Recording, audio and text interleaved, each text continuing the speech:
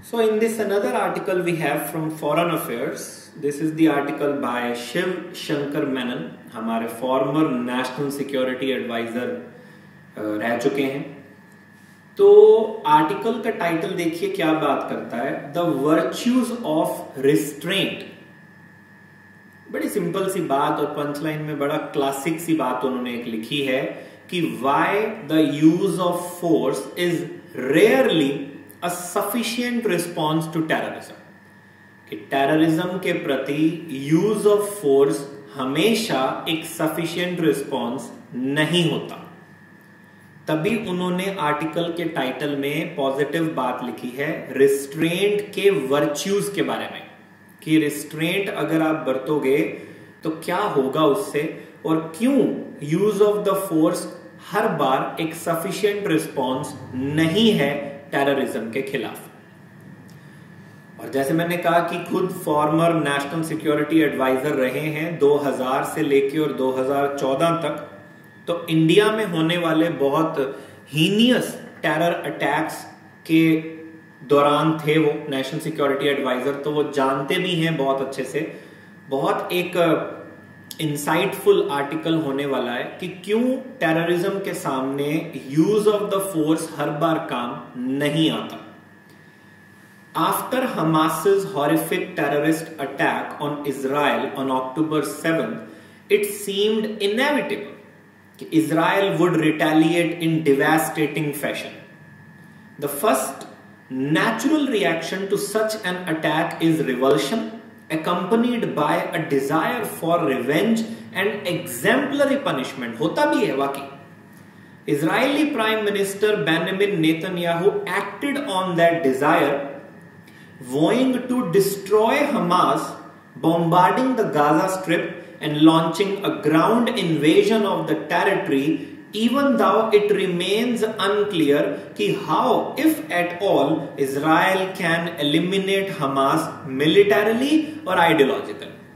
इतना सब करने के बावजूद भी कहते हैं अभी थोड़ा सा ये पता नहीं है कि इजराइल कैसे उन्हें मिलिटरली हराएगा और आइडियोलॉजिकली उस सोच को खत्म करेगा. But choosing to meet violence with violence is a choice. In fact, not all victims of terrorism choose retaliation. हर कोई retaliation choose नहीं करता. क्यों? On November 26th, 2008, 10 Pakistani terrorists stealthily landed by sea in Mumbai. The carnage they unleashed over the next 2 days in attacks on hotels, cafes, a major train station, and a community center killed at least 174 people and injured over 300. Indian authorities no doubt swiftly realized that the terrorist came from Pakistan and enjoyed the backing of the country's security establishment. I served as Foreign Secretary in the Indian government at the time, and my first reaction was to press for strong retaliatory action against our neighbor for such a brazen and cowardly attack. But after deliberations in which it weighed the likely outcomes and broader effects of various courses of action, Prime Minister Manmohan Singh's government ultimately opted not to undertake an overt military strike on terrorist camps in Pakistan. Instead, क्या किया? क्या फिर action लिया? New Delhi responded to the terrorist atrocity in Mumbai through diplomatic and covert channels. In public, the country chose restraint, not revenge. And that decision brought India international support, prevented a potentially catastrophic war, minimized civilian casualties, and arguably prevented more terrorism. At least so far, India has not experienced another Pakistani-backed attack with mass casualties on Indian soil from that time. India and Israel are, of course, two very different countries, and Pakistan and Gaza are not equivalent either. Different contexts shape a state's response to a terrorist attack. In different circumstances in 2016 and 2019, when faced with cross-border terrorist incidents, 2016 में भी हुआ उरी का हमला, 19 में भी हुआ Pulwama attack. India chose to retaliate militarily against clearly defined targets in Pakistan. But the Indian experience is a powerful reminder of the limitations of dealing with terrorism as a purely military problem requiring a military response. And as Israel levels parts of Gaza today, sowing the seeds for future hatred, it is instructive to consider the benefits of not replying to terrorist violence with greater violence. थोड़ा सा author ने पहले हमें Israel और India के comparison करके ये दिखा दिया कि व्हाट डिड वी चूज, फिर उसके बाद हमने जब चूज किया मिलिटरी रिस्पॉन्स तो भी उसने बता दिया, और अब वो उसके थोड़े से फायदे बताएंगे कि अगर टेररिस्ट वायलेंस का जवाब आप ग्रेटर वायलेंस से ना दो तो फायदे क्या है. The mythographer Joseph Campbell retold a Japanese folk tale that follows the quest of a samurai intent on avenging his slain master. उसको लगा था कि बस जो उसके गुरु के साथ हुआ तो अब बदला लेना है. After hunting down his master's killer, samurai was preparing to decapitate him when the assassin spat in his face. The samurai immediately sheathed his sword and walked away. His master had taught him never to act out of blind anger, क्योंकि retribution should be exacted from an objective, righteous distance, ना कि blind anger के अंदर. Campbell's tale illuminates one possible response to terror, and that is restraint. कि अगर वो एक time आप निकाल लो, एट दैट वेरी मोमेंट अगर आप एक बार निकाल लो, उसके बाद में आप सोच समझ के ज्यादा बेटर प्लान कर सकते हो अपने एनिमी को गिराने का. Let me be very clear, if you are having this opinion कि जवाब उसका सेम ही देना चाहिए जैसा है, we are not denying it. Shiv Shankar Menon is not teaching us the cowardly practice of not replying to somebody's violence with violence. He is not saying that. What he is saying is wait for that particular moment, क्योंकि अगर आप थोड़ा सा plan करके करोगे बाद में, you can inflict a greater damage to that cause rather than कि आप उसी सेकंड करने की बजाय. और किसी ने सही कहा है, one must be responsive, not reactive. It's something like that. So after the terrorist attack on Mumbai in 2008, India reasoned that a military strike was unlikely to solve the problem of cross-border terrorism emanating from Pakistan, jabki it would divert international sympathy from the Indian terror victims, suggesting that the affair was a quarrel between India and Pakistan in which both states were made equivalent, पर India ने ऐसा होने नहीं दिया. And it would give the terrorists and their sponsors precisely what they had hoped the attack would yield, an angry, divided India and possibly even a war. पर आप देखो कि वो जो चाहते थे हमने उनको कुछ भी नहीं दिया, और इंटरनेशनल सपोर्ट भी हमने अपनी तरफ ही गेन की. Restraint no doubt appeared to be the least bad of India's available choices.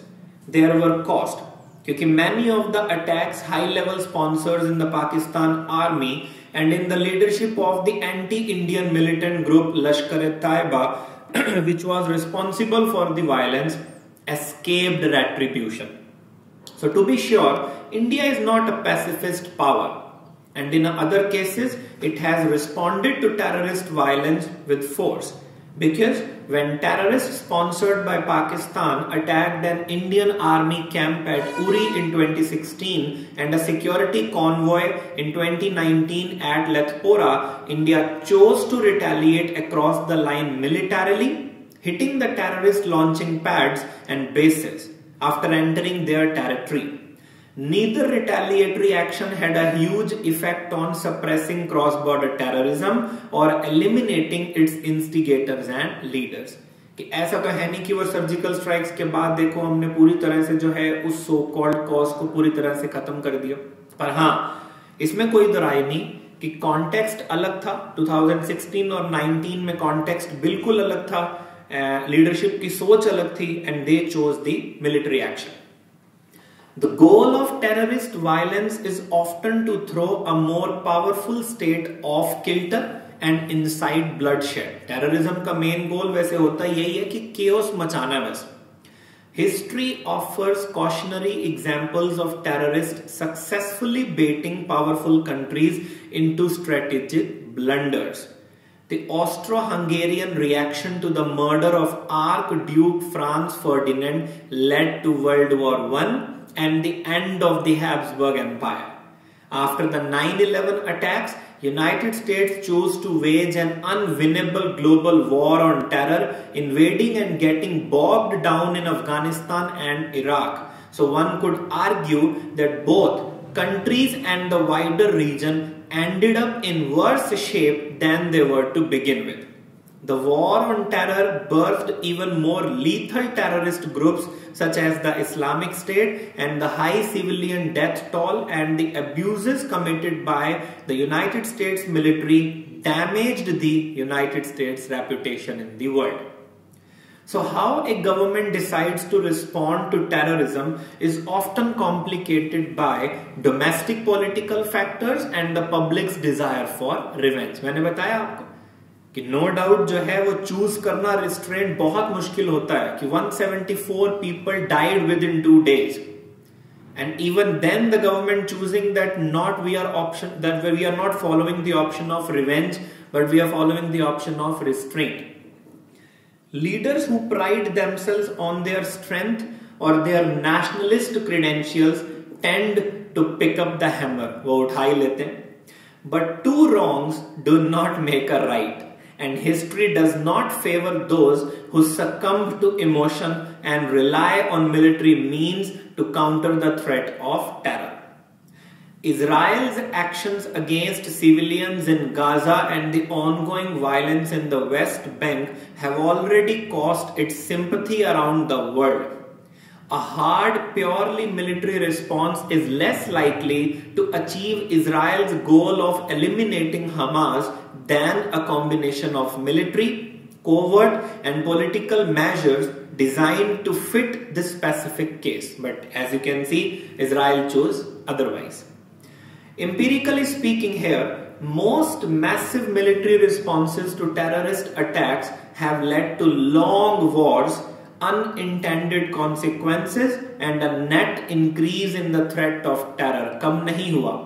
Sri Lankan government's elimination of the secessionist Tamil Tigers as a military force in 2009 is often cited as an example of the successful use of force against a terrorist group. ऐसा माना जाता है कि देखो force का use करके एक terrorist group को हमने वंस एंड फॉर ऑल खत्म कर दिया. But this apparent victory displaced hundreds of thousands of people, failed to resolve ethnic tensions, and distorted the country's democratic processes. ऐसी दिक्कतें जो आज भी श्रीलंका को हॉन्ट कर रही हैं. A military overreaction generates the oxygen of publicity that terrorists seek. यही तो वो चाह रहे होते हैं. It helps to promote a terrorist group's claim to represent a disadvantaged population. Indeed, one of Hamas's motives in carrying out the October 7th attacks may well have been to create a situation in which Palestinians, most of whom did not previously support Hamas, are driven into its arms today by Israel's punitive actions. हो गया ना Hamas का गोल पूरा basically कि that is what we wanted. उन लोगों को भी अपनी तरफ कर लिया जो पहले हमास को सपोर्ट नहीं भी करते थे. So terrorism is political in motive and goal, and it must be dealt with as such. A strictly violent response अगर आप करोगे falls in line with Israel's response to terror over decades. एक ऐसी strategy it calls mowing the grass, a euphemism for periodic punitive campaigns that suppress but do not eradicate terrorist activity. अगर eradicate हो जाती तो अक्टूबर 7, 2023 का attack दोबारा थोड़ी होता. सिर्फ सप्रेस कर सकते हो आप, एक बार के लिए उसको दबा सकते हो, निप इन द बड नहीं होता. The Israeli scholar and military strategist Itan Shamir, one of the authors of that phrase कि mowing the grass, has now declared this tactic insufficient. Israeli deterrence has failed, he argues, and the country can only survive if it uproots Hamas from Gaza. So how this can be achieved without horrendous casualties and suffering for the civilians of Gaza is not clear. वाकई पूरी तरह से हटाए कैसे? Ignoring the rights of the Palestinians and their desire for statehood is precisely what produced the region's present sorry state of affairs. कि in the first instance आपने Palestinians के rights को ignore किया था, उनके स्टेटहुड के अधिकार को इग्नोर किया था, उसकी वजह से ही तो आज वो इलाका इस स्टोरी स्टेट ऑफ अफेयर्स में पहुंचा है. Israeli bombings, missile attacks and tank fires are most likely to push Gazans toward Hamas and other militant groups. Hamas's attack did not pose a political challenge to Israel alone. The West now can legitimately be accused of double standards and hypocrisy in its attitude toward foreign occupation and attacks on civilians in Ukraine and Palestine. When it comes to Russia attacking Ukraine, then Russia is bad. And when it comes to Israel attacking innocent Palestinians, then the West is silent. यही वो author कहना चाह रहे हैं कि आज waste खुद बल्कि अपने डबल स्टैंडर्ड्स के लिए एक्यूज किया जा सकता है. और आगे लिखा है एक लाइन में, for many in the global south and some in the north even, the refusal of Western powers to press for a ceasefire or to address Israel's attacks on civilians makes a mockery of the West's avowed commitment to the laws of war and humanitarian considerations. पूरी दुनिया में लोग ये realise कर रहे हैं कि waste जो कंसिडरेशन देता है इंडिविजुअलिज्म के बारे में या इंटरनेशनल लॉज ऑफ ह्यूमैनिटी को रिस्पेक्ट करने के बारे में, वो बिल्कुल फेक है और कुछ नहीं है. फाइनली द सॉल्यूशन जो उन्होंने दिया है, only by dealing with terrorism politically. और वो आप कैसे करोगे? Isolating terrorist from the population they purport to represent and offering a better alternative. यही है एक way forward be found that actually eliminates Hamas in its current rejectionist and nihilist form. Israel's own experience proves that repression alone does not destroy a terrorist threat. The controlled application of force is useful, इसमें कोई दुराई नहीं, even necessary कई बार to give politics room to work. If peace is the end goal, restraint opens the space for communication and negotiation, but a purely military response to terror weakens those for whom peace is the real goal, क्योंकि वो बचते ही नहीं. अगर piece is the real गोल होता तो purely military response आपको छोड़ता ही तो नहीं है at last. The calculus is of course further complicated when the terrorist is sponsored by a state और स्टेट्स. एंड ऐसे केसेस में the already limited utility of massive force against non state actors is compounded by the impunity that state protection gives them. क्योंकि फिर तो कहीं ना कहीं पता होता है स्टेट्स को कि हम जो वायलेंस का यूज करने वाले हैं नॉन स्टेट एक्टर्स के खिलाफ वो खत्म होंगे ही नहीं, क्योंकि स्टेट और हो सकता है एक से ज्यादा स्टेट्स उनको सपोर्ट कर रही हो. Israel Palestine war is one such scenario. The whole world knows that Hezbollah and हाउदी support Hamas and Israel still hopes to eliminate Hamas once and for all. How is this exactly possible? वो Hamas की ideology खत्म क्यों होने देंगे? अगर वो आज के लीडर्स खत्म हो जाएंगे, there will be some other, कोई और आ जाएगा. सो ऐसे में a government must craft an effective response both military and political to the state sponsors of terror. India has considerable experience in dealing with state-sponsored terrorism, and it has by and large contained the problem through a combination of military, political, social and other means internal and external to India. कुछ हद तक हम no doubt contain कर पाए. None of this None of this, of course, guarantees any country complete freedom from terrorist attacks. Shiv Shankar मैनन बिल्कुल clear कर रहे हैं इस बात को कि अगर आप ये सारे मेजर्स ले भी लेते हो तो ये कोई गारंटी नहीं है इस बात की कि हाँ अब दोबारा कभी टेररिस्ट अटैक्स नहीं होंगे. Experience suggests that there is no perfect formulaic response to terrorism, only less painful and more productive responses. Many Israelis and Palestinians are equally convinced that their victimhood justifies extreme and inhumane measures, and the rest of the world feels compelled to choose sides either between Israel or Gaza. The voices of those seeking peaceful outcomes by political means seem to be drowned out by those calling for revenge, punishment and the use of indiscriminate force. क्योंकि ज्यादा लोग चिल्लाने वाले ये हैं, peaceful outcomes कहने वाले बहुत कम हैं. But if there is a lesson to be drawn, it is that कि governments need to understand the limitations of repression and force. Choosing it alone can only lead to further tragedy. कि अगर वो military responses को ही choose करते रहेंगे, the tragedies are not going to and but they are going to increase more. So it's a very classic one. We have the virtues of restraint.